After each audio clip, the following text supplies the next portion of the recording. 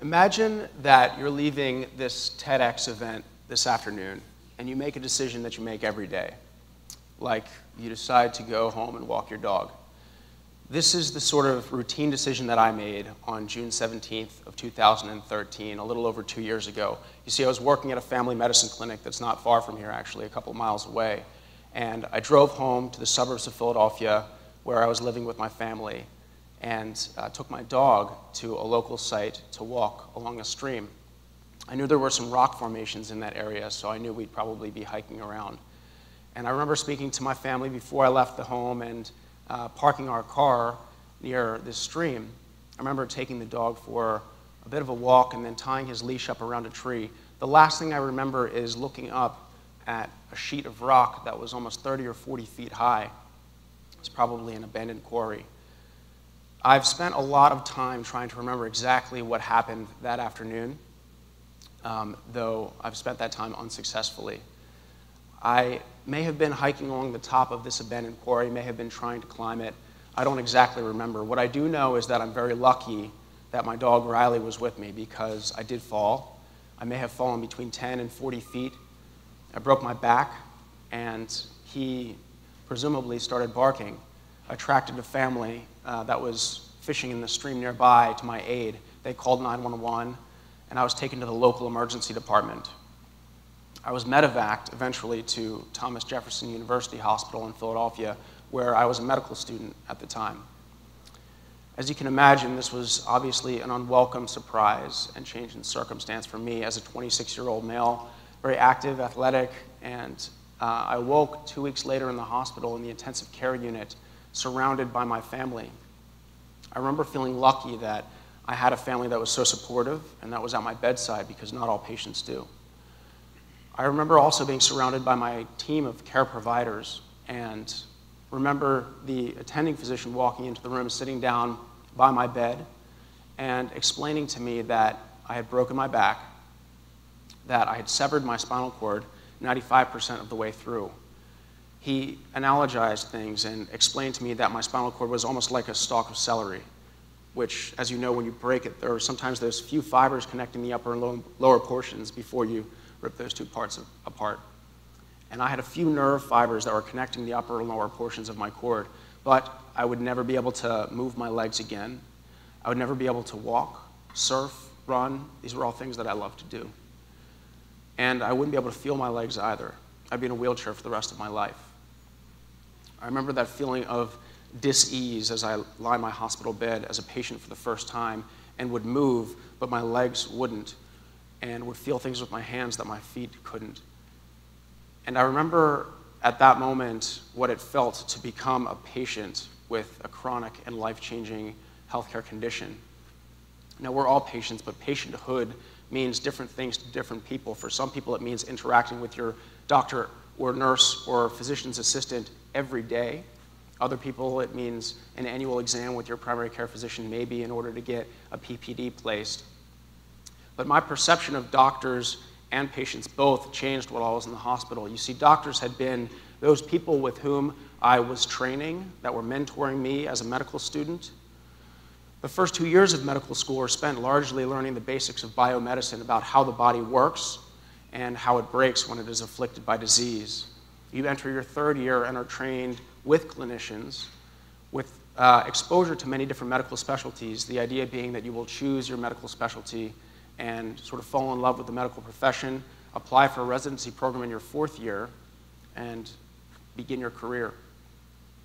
I remember thinking of doctors as competent, hopefully intelligent, hopefully, and when I was a patient, they became those figures at the foot of my bed, sterile, white coat clad, talking amongst themselves and coming up with a plan of care, deciding exactly what we would do for the day. Sometimes they would involve me in these discussions, and other times they wouldn't. Sometimes they would ask for my opinion, other times they wouldn't.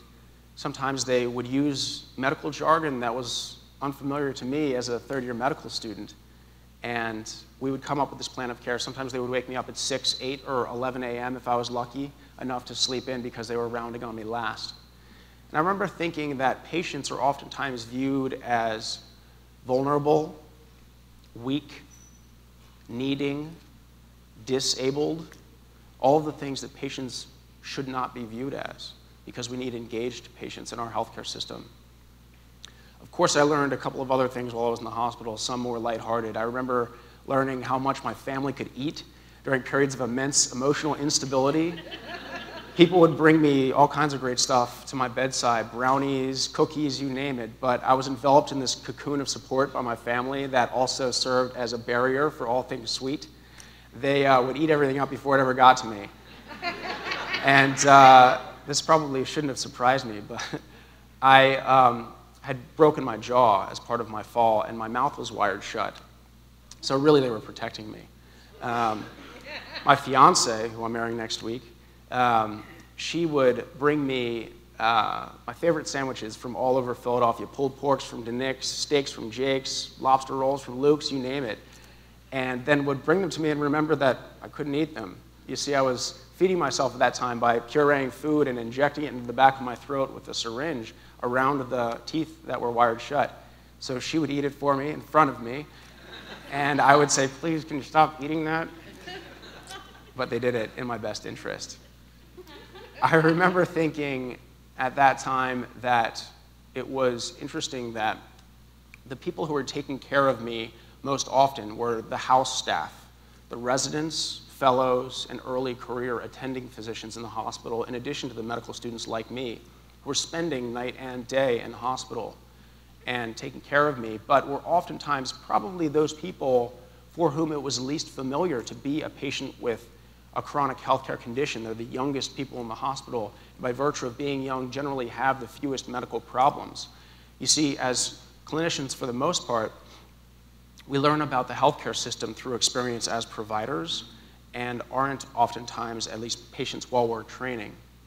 So those people that were in direct care were oftentimes those people that knew least what it meant to be a patient. I would tell them things that were concerning to me, like things to do with my clinical care, what drugs I would be taking for different complications of my spinal cord injury, but I would also vocalize to them concerns of mine that were non-clinical, like how I would pay for those drugs when I left the hospital, whether the insurance I had purchased prior was going to be sufficient, and if not, and I would need to get supplementary insurance through Medicaid, which I qualified for as a student with zero income and immense amounts of debt, whether that would be sufficient as well, and they oftentimes didn't know the answers.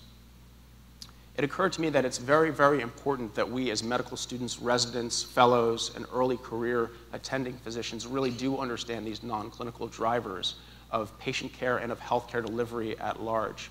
Recently, I was speaking with a fellow resident at the Brigham and Women's Hospital in Boston, where I now practice, and this surgical resident needed disability insurance for his hands. As a surgical resident, his hands are going to be his livelihood. If he cannot operate, he won't be able to pay back those immense amount of student debt or make any money. So he needed a policy. He went out searching for one. But during his medical school experience, he had been under a period of immense stress related to his medical studies and had seen a psychiatrist who prescribed him an anti-anxiety medication that he had actually never taken, but because this prescription was in his medical record, he was precluded from many of the disability policies that he was seeking out. This was eye-opening to him because it showed him the power of prescription and the supply that doctors oftentimes push upon their patients, the consequences thereof. I think it's incredibly important that our young physicians, the next generation of physician leaders, understand these sorts of things. I feel fortunate to have practiced at two excellent institutions, the Brigham and Women's Hospital in Boston and Jefferson in Philadelphia, that do understand this need and have educated students and residents appropriately. In our residency program at the Brigham, we have a separate track to teach medical residents about managerial leadership, because we are all, as physicians, leaders of multidisciplinary care teams. Gone are the days of autonomous physicians that are making decisions in isolation.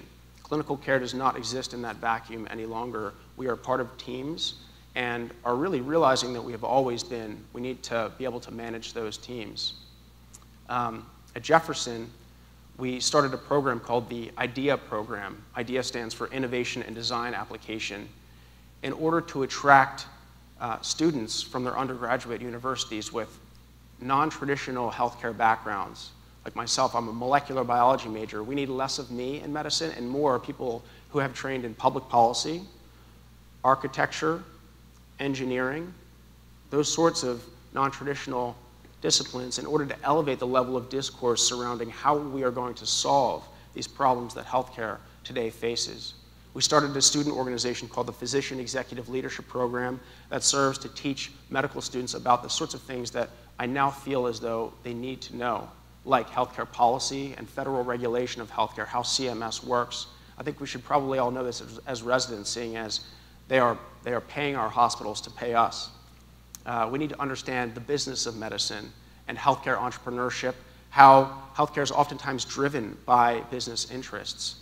And doctors can be manipulated by those interests at times. So we need to understand that. We need to understand the pipeline of clinical innovation that brings innovations to the bedside for patients. Not only drugs, not only the bench to bedside sort of clinical translational research that we're familiar with right now, but also how durable medical equipment and processes are developed and offered to patients. I remember as a patient, I would wonder what the next clinical innovation would be that would help me improve my mobility, be it a wheelchair or some sort of stand-up power wheelchair. These things are incredibly important to patients. I think it's also important that we understand how to improve our processes through lean methodology and quality improvement measures, because outcomes are driving healthcare now. You see, now more than ever, healthcare is in upheaval, and the next generation of physician leaders, something that a few colleagues and I have referred to as the MedX generation, X standing for the sort of inherent uncertainty that we feel right now, given all of the changes afoot. Our generation really needs to understand these things. A few colleagues and I are creating a platform called MedX to teach medical students, residents, and fellows about the non-clinical drivers of healthcare. We need to understand these things so we can better serve our patients. I think that I feel encouraged now because our generation, our MedX generation, if you will, really does understand that clinical care does not exist in a vacuum and needs to be alongside non-clinical care in terms of our education and training, those non-clinical drivers that I mentioned. At the same time, the patient is more engaged nowadays than the patient has ever been, and I've learned this by becoming a patient myself. We're all patients and part of this healthcare system, and we need to treat it as such. I think that we need to become more engaged by asking our doctors the right questions, by becoming more informed as to our clinical conditions, and by seeking out ways in which we can prevent medical problems that may occur to us in the future. So I come to you with this positive and encouraging message that our next generation of physician leaders is learning. We're constantly learning about how to improve the care of patients. But we as patients also need to be more engaged. And with more engaged patients and better educated physician leaders, I see a brighter future for healthcare tomorrow. Thank you very much.